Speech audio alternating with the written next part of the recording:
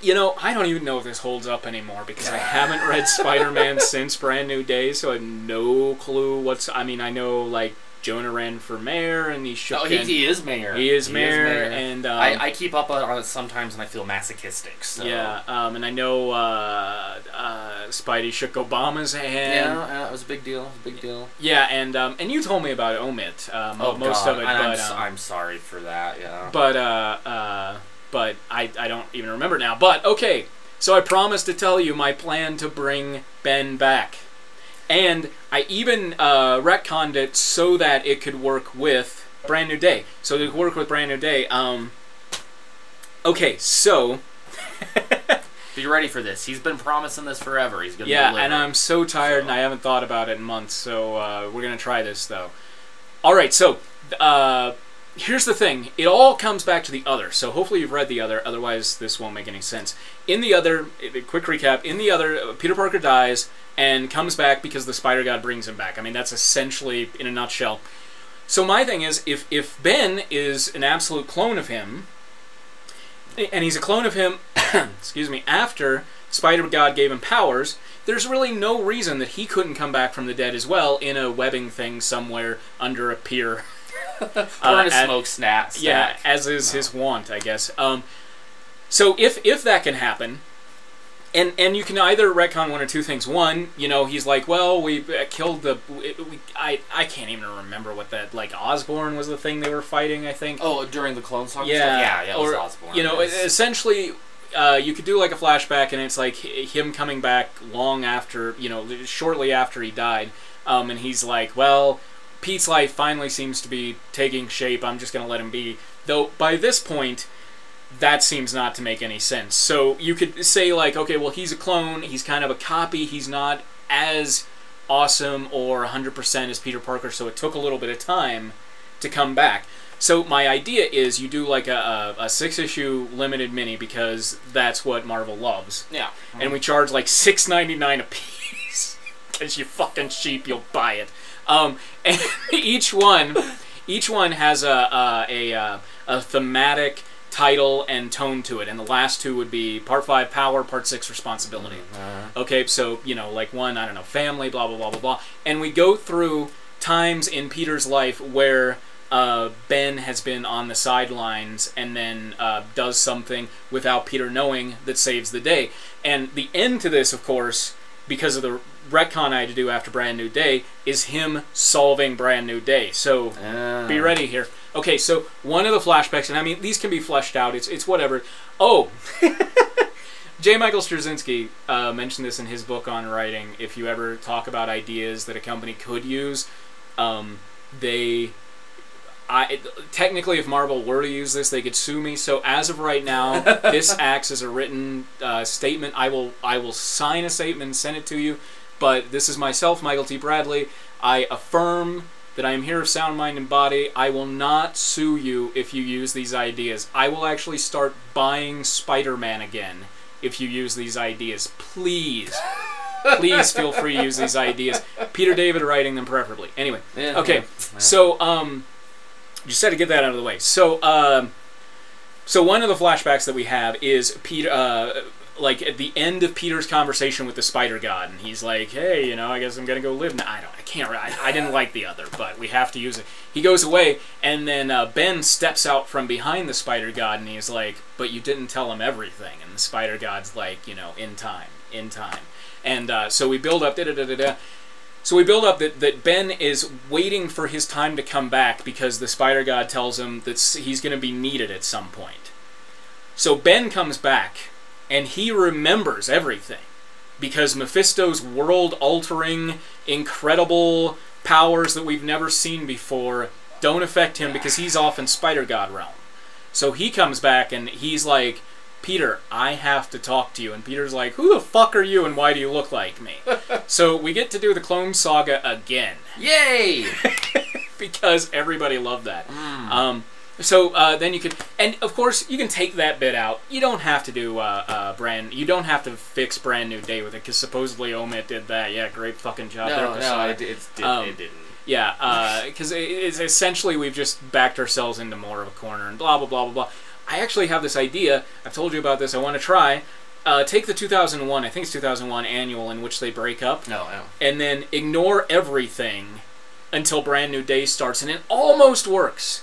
Granted, you have to ignore the fact that Harry's back from the dead, but that could happen in the Marvel Universe, so beyond that, it almost works. Except for, and this is something I was thinking about, Harry dies after the breakup. Harry dies when he's married. Yeah, he definitely dies when he's married, because when you mentioned that before, I'm like, but he's, and, you know, he dies. It seems like that's he dies during the Mattis's run on Spectacular Spider-Man, which is, you know...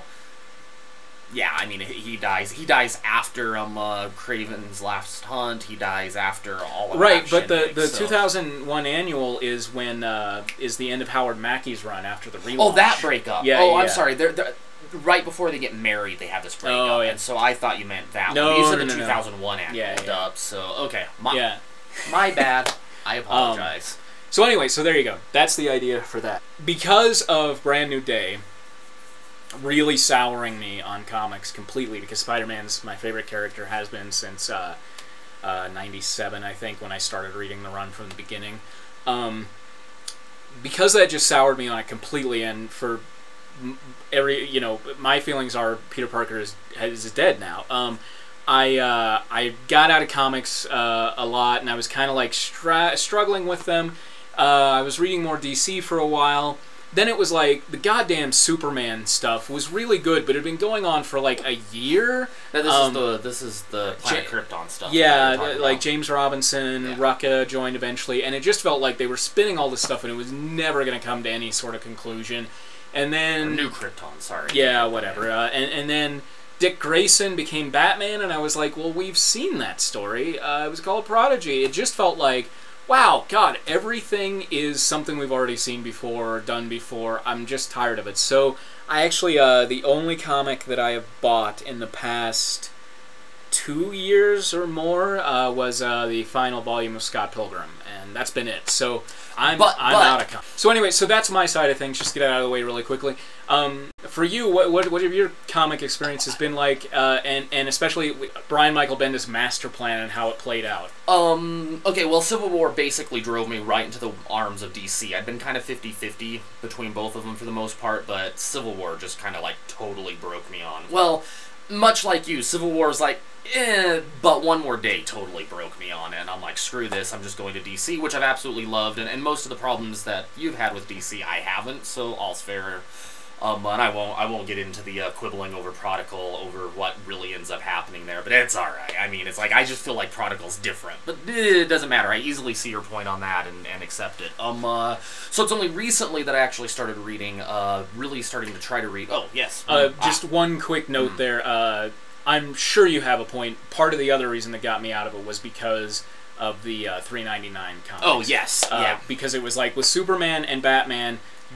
both of them had at least one title that notched up to $4. Then it was like I started reading Doom Patrol, and by like issue 2 it was up to $4. So that was another part of it. So anyway, and actually I was gonna mention something about that in my little history here. So only recently have I started kind of getting back into Marvel again, and mostly that's just reading through trades and whatnot, as opposed to actually like buying monthlies. About the only big exception to that is I have a soft spot in my heart for Hawkeye. So any like the Hawkeye Mockingbird series and Hawkeye's mini that's come out, I've been buying those, and all of a sudden I've discovered I really like Jonathan Hickman, so I've been reading his FF run. What are you reading? Are you still reading Guardians of the Galaxy? Well, yeah, and then it's not around anymore. They just do it's like they do little minis with that out, the Annihilator. So that's true. So I've been very niche. Like most of the stuff until recently has been very niche. I just literally this month ended up reading, and this is back to the price point here, Uncanny X-Men, because Kieran Gillian, I cannot say his name, I'm not positive how to pronounce it. Kieran Gillian? Is that right? Yeah, but yeah. I actually really dig his stuff. Magneto's in the X-Men, which is kind of like where I like him at, and Gillian, however you say his last name, he rocks the Namor, which is awesome. So it's like two characters that I usually dislike, which is Namor, who I have not liked anything done with Namor since John Burns' run back in like the late 80s, early 90s.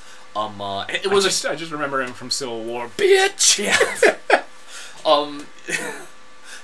the best. Okay, this is how he writes Namor. Julian does is there's this line in the .1 bullshit, stupid .1 stuff. Anyway, issue where somebody causes an earthquake, and Namor's like, the power to shake the earth is limited to only my the power to shake the earth is mine to command, and only I allow that to happen to one woman at a time. And then there's like this pause where he's like, and then kind of mutters, unless she has experimental friends. And I'm like, that's awesome. So, and then my favorite Magneto ever was back during the 80s, during Secret Wars 2 and whatnot, when he was, like, is he good, is he bad, but he's working with the X-Men. So he's got both of those in there. And so I'm like, wow, I'm really digging a lot of the storylines, and he's talking about, and he's basically it's a sequel to Whedon's Astonishing X-Men run, this first story arc. So I'm like, wow, this is happy. That .1 issue was $2.99. I ordered the next two after that, blah, blah, blah. Those are $3.99. Didn't realize that at the time, so I'm like, screw it. I'm going to finish up the story arc, and I'm dropping it. Because it's like, I love the writer, I actually like the characters that's going on, I like the arc, but I'm not paying $4. So, yeah, that's actually, as another addendum, it's been so long ago, I've forgotten it. I was, the last comic that I was holding out and reading longer than anything else was 2000 AD, which I still absolutely love, but because the dollar kept getting weaker and weaker and weaker, I think it's like $20 a month to read 2000 AD now. And I was just like, I can't